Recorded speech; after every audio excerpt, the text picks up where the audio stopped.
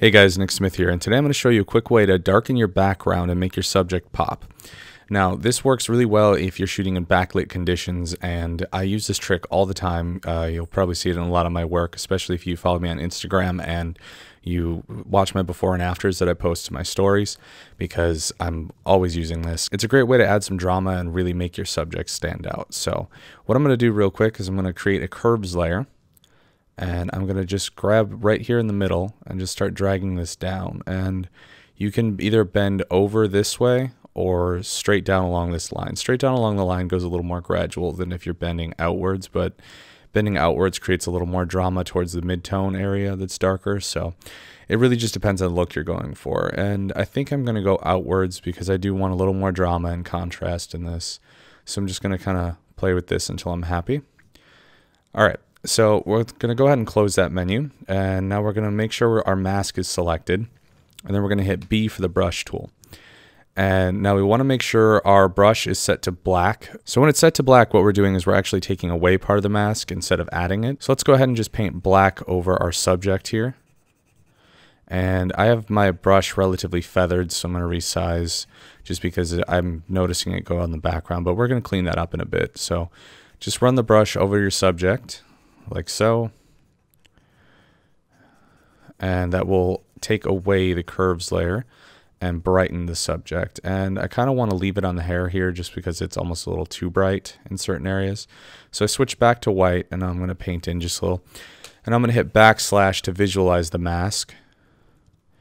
And then what this allows us to do is actually kind of more selectively see where we want to paint this.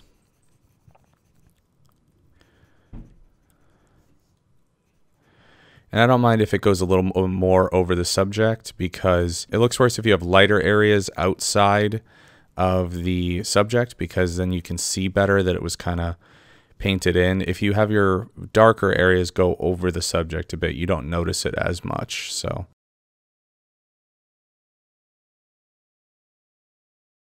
I'll quick show you that after I clean up this line here. I'll show you what I'm talking about, so you'll actually kind of notice. So see, when I turn this on and off, you'll notice you can tell where it's darkening, but like if you were to look at this image, you can't actually tell where the mask was placed. But if you use a area that goes over outside of the subject, you can see a little more of the transition there than like that. So even though it's on the subject a bit, you can just kind of tell where it was masked in on the background more. So I never really mind if I go over on top of the subject. So I'm actually going to try to darken down the highlight on the outfit the model is wearing, just because it's a little too bright. I think it stands out too much. But I think this is a little too much, like it's too strong. So what I'm going to do is I'm going to adjust the opacity to about 30%. And I'm just going to give it a quick go on each area to kind of darken it a little bit. And hopefully bring a little more detail back into the outfit. And I'm going to try that one more time at 30% just to see if it is doable, which I could have done 60% to begin with, but it's better to go light and then come back and do it again.